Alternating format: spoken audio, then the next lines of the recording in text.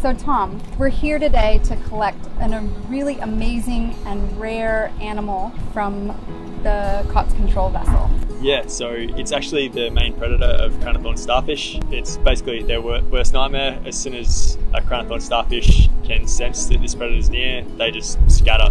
So who is this fearsome predator we're talking about? So it's the giant Triton snail, which is a snail. Yeah, so it's one of the biggest snails on the Great Barrier Reef. It's about, say, 40 centimeters long, and it's pretty much their full-time job to go around eating Crown-of-thorns. And I understand Ames is doing research into how these predators can be used to better manage COTS outbreaks in the future.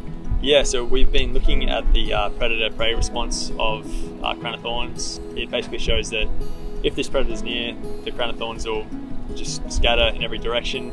They've got an enzyme that makes them immune to the saponin that the Crown-of-thorns release. The Marine Park Authority runs a Crown-of-thorns starfish control program, and the Pacific Marine Group vessel was tasked with the special assignment of collecting these giant Triton snails to support Ames research.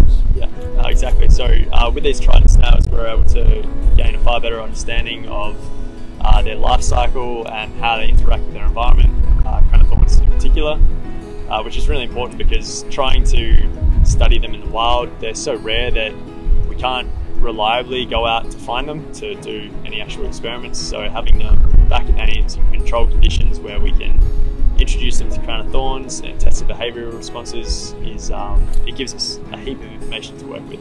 So we're really happy to be supporting Ames research on COTS management through the Marine Park Authority's Crown-of-thorns Starfish Control Program.